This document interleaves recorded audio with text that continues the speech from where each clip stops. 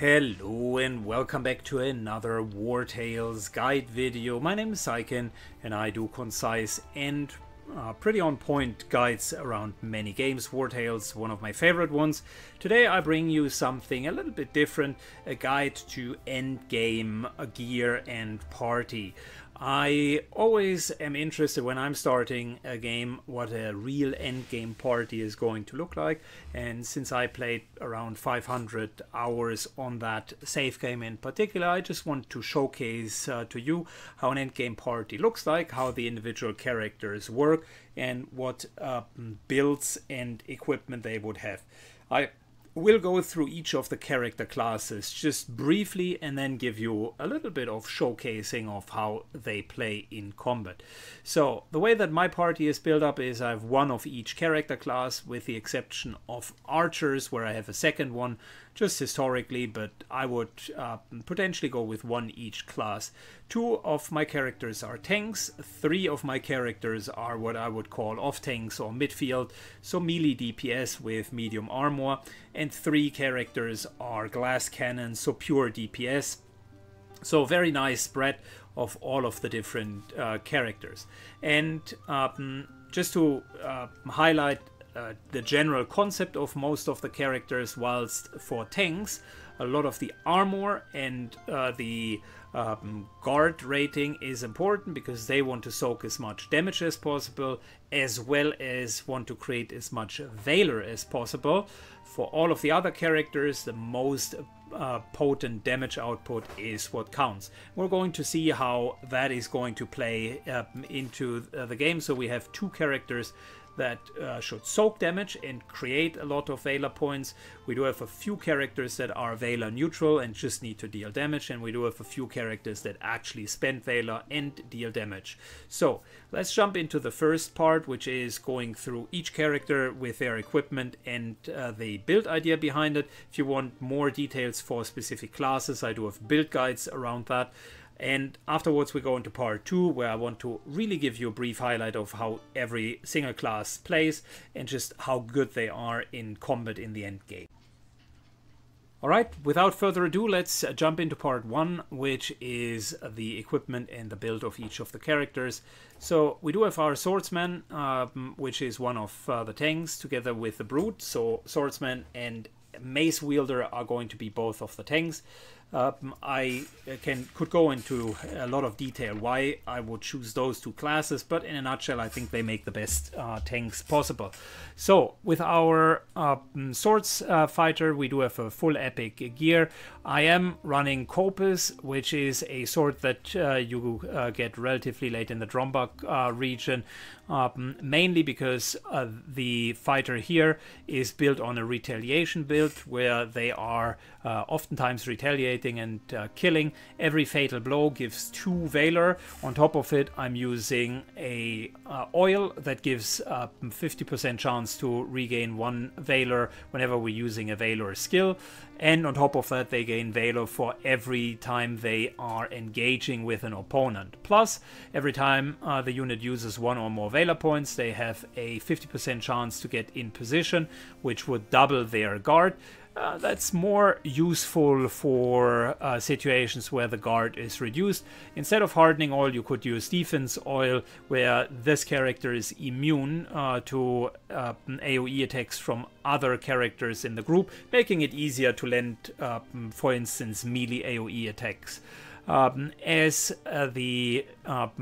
As the core equipment for them, I'm using the Commander's Battle Plate, which is the reward for the Legends of the Arena, and Saga, which is the shield reward of the Legends of Arena. All of them, as you can see, are fully altered, so they do have 3 stars, and they are fully upgraded to match the level, which brings us to a whooping 1100 armor on top of 250 health with 80% guard. So that is effective hit points of nearly 6,000 if you look just how much damage they can mitigate.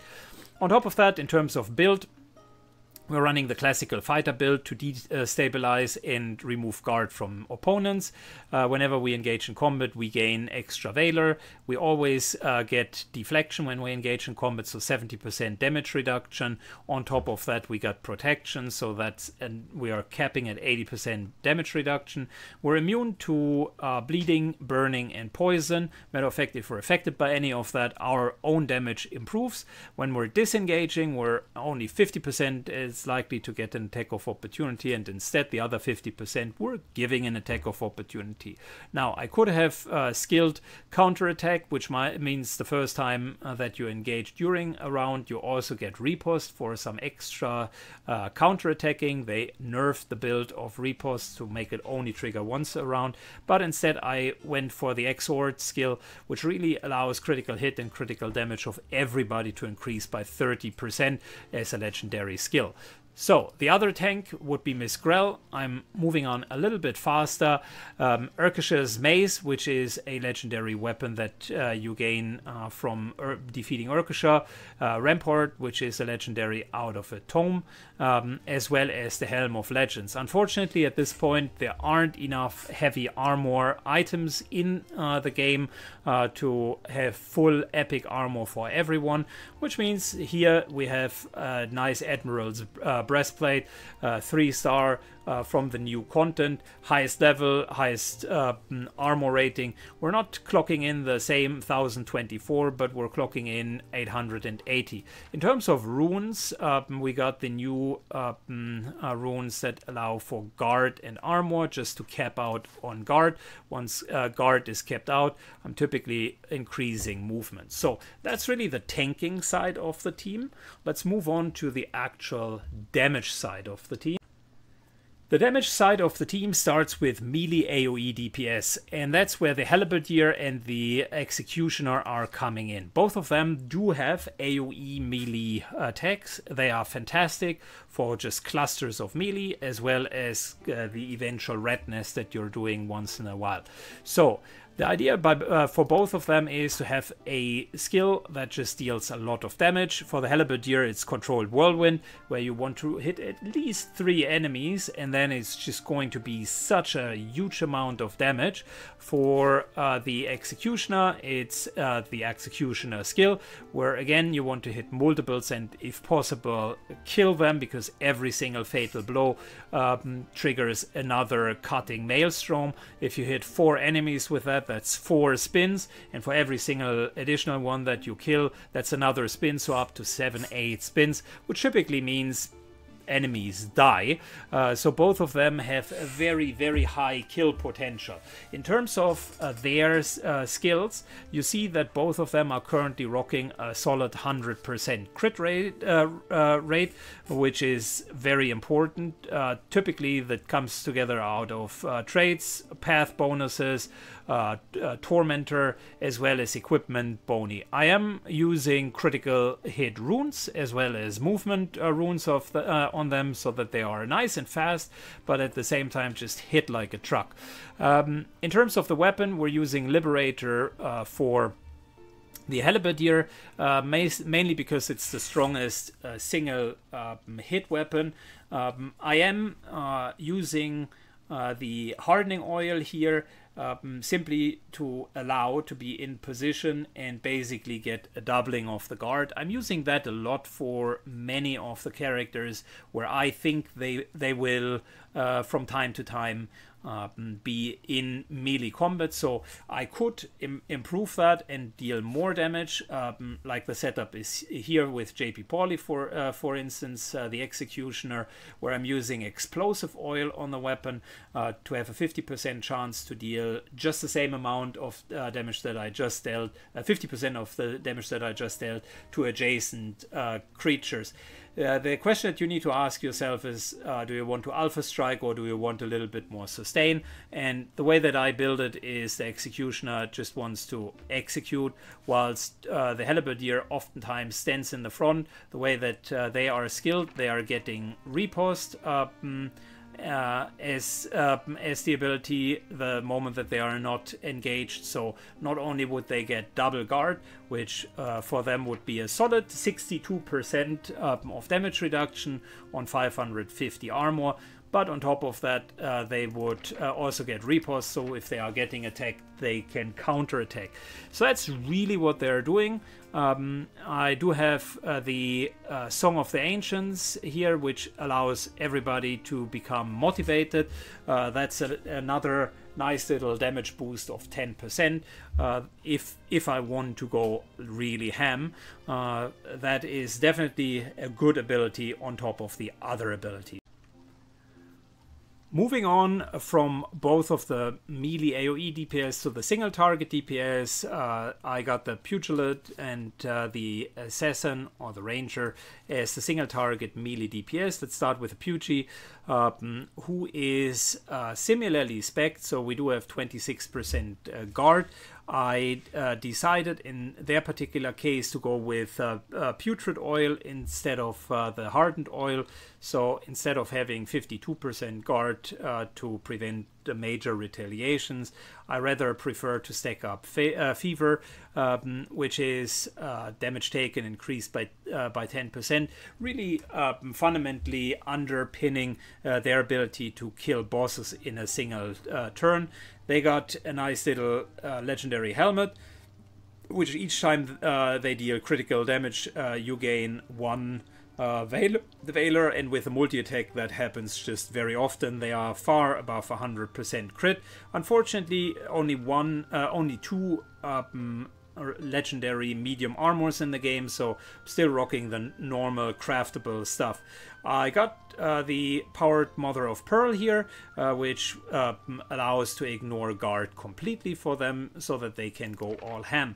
As their skill, I'm going with Tyrant just to build up rage on top of it, use stance knowledge into stance mastery, and then of course thrashing as the absolute maximum single DPS. When it comes to our ranger, we got full legendary equipment. I personally use Kruppus Axe because that is the best dagger in my perspective for combination with the assassin build that I'm using whenever the weapon is hitting. It automatically applies one poison, not that that really happens very often because we're hitting so hard enemies typically die. Enemies are also slowed and have slow reflexes, so no attacks of opportunity for a round. On top of that, fever, so 10% stackable damage debuff. As an offhand, Faceless comes into play, which is the legendary offhand that allows you to throw as many, so it never depletes, throw as many axes as you want. There is no axe skill. Instead, what's happening whenever you're using a skill, it throws an axe. On top of which I have skilled instinctive throw, so that's a second axe that is flying off of every single skill that we're using. You could use a trinket for 30% extra damage with offhand ranged throwing attacks to really maximize on that, but it's not necessary. Negol's headband and Negol's cloak, specifically with a nice little critical strike, we're rocking 130%, so even with critical hit reduction on some of the enemies, that's still 100% crit chance with almost 200 dexterity. The character is just going to shred through enemies, and we're going to see how they play. And finally, I want to go through the archer, where I'm using the indomitable one. I've used the war bow for a long period of time, which for those unaware is basically a bow that shoots once you crit, it shoots a second time. But once you begin to one-shot enemies, even harder ones, that's not as good anymore. Indomitable one, on the other hand, is pretty straightforward, shoots in a line and penetrates through all of the enemies. You can combine it with aim so that it's a really long line, on top of which enemies are being pushed back. And I decided that we put infectious oil on top of it, where there's a very solid chance that you apply 50% of the damage that you anyways did on top of it. So very often the enemies that won't die immediately will die from bleeding damage on top of that. We're running Smod's Tabard as well as the Coif of Smod. which is a very nice combination. And finally, the Trophy of Legends, which once per fight, this character can use 2 basic attacks, which again we're using for piercing arrows to just have more AoE attacks. As a noticeable skill, besides all of the damage skills, I would put Suppressive Fire up, which is really a nice AoE damage. So the way that the party splits, the archer as well as the melee DPS are responsible for AoE kills. These 2 are single damage and these 2 are tanks. So lots of theory and lots of kind of showcasing end game gear. Now you wonder yourself, what would a proper fight of them look like? And I want to showcase one situation for each of the 7 characters that you've just seen, just to highlight how they fare in battle. For that, we're going to take the strongest possible fight circumstances that we can fight, which is basically the extreme difficulty, highest level 14, maybe 3-star with reinforcement fights, and we're just going to take a look at how each of the different builds do in those particular situations. Alright, let's start with the tanks. We find ourselves in a situation where there's a massive bear, 800 hit points deep, right behind us. It's just a level 8 bear because it's a pet, but nonetheless the topics that I'm going to show you apply to any single opponent. So Nemri will naturally engage the bear. As usual, we're going to use one of our lower skills just to get in there. You can see we're generating a lot of valor. Get in position, get deflection going, so we have like the maximum amount of defense. We're disengaging, giving him a nice little strike, following up with a new engagement, continuing our strikes, disengaging again with another strike. He's almost down. The poor fellow is wondering, what have I done wrong to her in order to deserve that treatment? And the answer is really not much. You were just in the wrong place at the wrong time.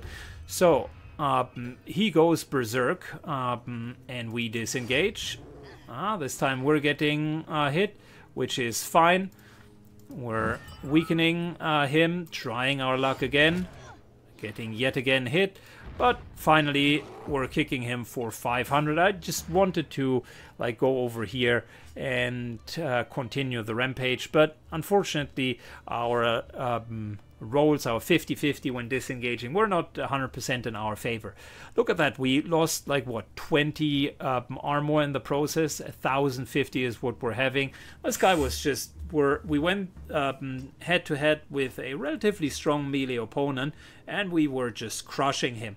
In order to maximize the results, I could have led with taunt, which is weakening them, and would have taken only 1 point of damage per hit. But yeah, for a tank, that does not only create an ultra amount of valor, but it also on top of it deals damage, and if need be in harder fights, we're just going to stay there and do our attack routine and then check and let the next one deal damage. Very similar concept with Miss Grell. Look at that, she has plenty of options. For starters, one of the classics that you're potentially using as well is getting her orderly, and then since she's the leader, galvanizing the troops. So I could hit 4 people here, essentially gain 8 valor if we wouldn't already be full. So that's basically mechanic number 1 for her. Mechanic number 2 is going into the back line and making sure that these guys are having a harsh time. And one way of doing that is starting by basically hitting them, then disconnecting and hitting them right again. There you go, that's 1 kill, following up with a second one. Nice little crit for 300 points of damage, not bad for a tank. We're engaging, we're disconnecting or disengaging, and we have essentially just killed an entire side. We have even a couple of attacks left over. We had taunt, we did have the actual Wrath of Erkeshet at our disposal, and she hasn't even taken a single point of damage. That is fantastic. So the tanks are holding very strong. Okay, we're back in the snow. This time we want to see how the halberdier, the spearman, is going to work. And typically I would need to set it up in a way where the spearman is the second line, but I specifically want to show you just how well they can hold their own. So we can see an opening on the right hand side with quite a few enemies there. And for starters, we're going to whirlwind for just flat out 600 points of damage to every single one of these poor souls, followed by a nice move in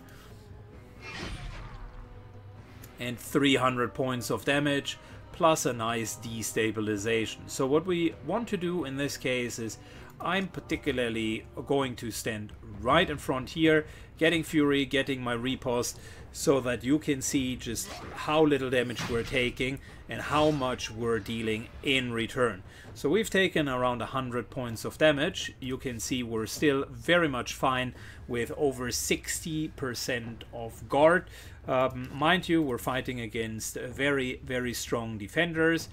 These guys here will perform attacks of opportunity when they are being attacked upon. They are very strong guards, come in with 700 and 400, so 1100 points of effective life, and also do have right around the same amount of guard. If you put that into context, our off-tank has as much guard and as much kind of effective health as their main tanks, with the exception that we're dealing more damage. So that's really the halberdier. The good part about the halberdier skill is it increases for every single member that you're hitting. So 3 hits are already one-shots, but if you ever pull off a 4 hit, oh my lord, this is just ridiculous damage.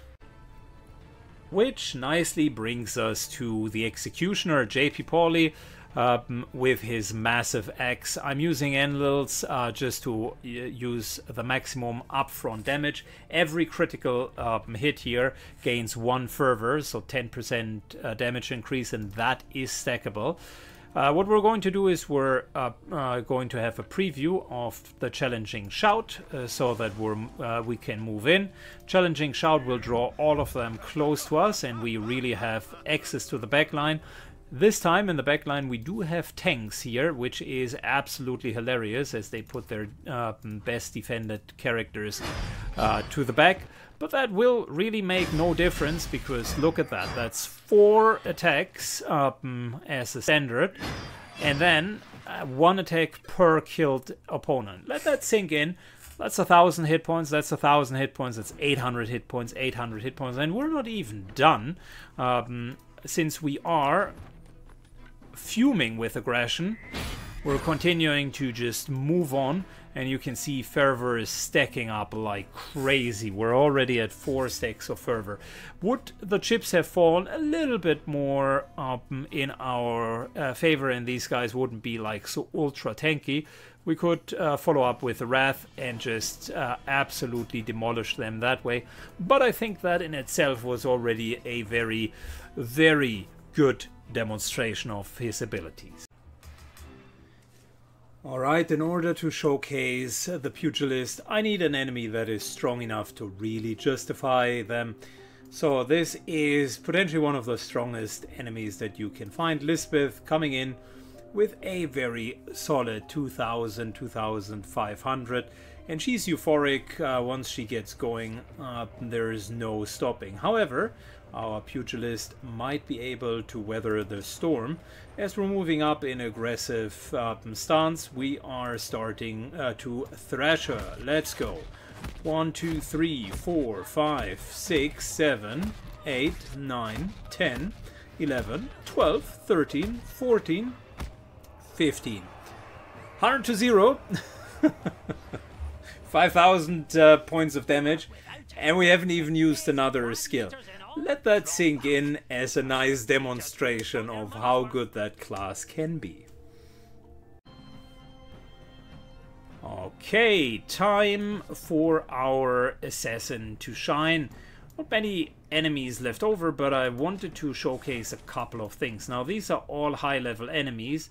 Let's just take a look of how a assassin could hit them. So for a starter, we're opening with around 700 hit points worth of damage. That bear is, by the way, nicely bleeding and so almost dead. We're just using any random skill, and you can see that that triggers 2 throwing attacks, mind you, 417 each, which isn't too bad. We can use further skills even if motivation doesn't hit anyone. Nonetheless, the axes are still being thrown. Every single thrown axe resets the movement, so we do have a huge amount of movement, followed up by a nice little 500 points of instant damage. Double axe.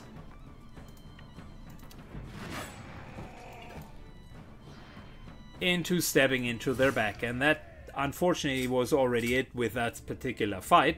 But the point is, that build is very strong, as you can nicely clean up. Those were 3 kills, and we were only halfway through our rotation. There were multiple other skills that we could use. We could engage, then disengage, and every single time more projectiles would have been thrown. Let's take a look at the power of the archer. We remember that we want to deal as much AoE damage as possible. Found ourselves a nice little encounter here in the middle of the swamp.